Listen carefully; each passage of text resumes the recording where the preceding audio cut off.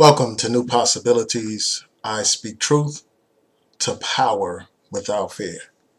This is a follow-up to a video that I did earlier dealing with the killing of NFL player Joe McKnight.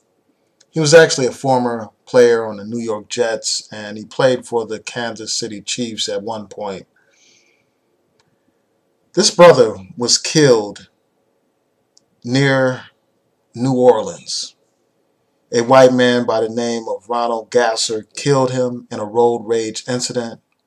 Apparently the two had some argument while they were driving in separate vehicles. There was some dispute, some issue of one cutting off the other, and it escalated into an argument. And at one point there was a confrontation. They were stopped at a traffic light, and apparently Mr. McKnight got out of his vehicle and approached Mr. Gasser's vehicle. And at that time, Mr. Gasser pulled out his gun and fired shots at Mr. McKnight, killing him. He shot him at least 3 times. And this happened approximately 4 days ago, if I'm not mistaken. And right after it happened, the police did not arrest this man. He wasn't charged with anything. And it was only on Monday when he was finally charged with manslaughter. 4 days after the killing, after the police interviewed several people, they conducted 160 interviews, and they spoke to Mr. Gasser for 12 hours. Now, the question here is simple. Would they have done this if Mr. Gasser was a black man?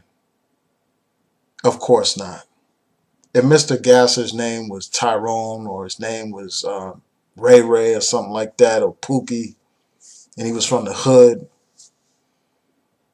they wouldn't go through all that trouble. They would have arrested him that day. They wouldn't have conducted 160 interviews.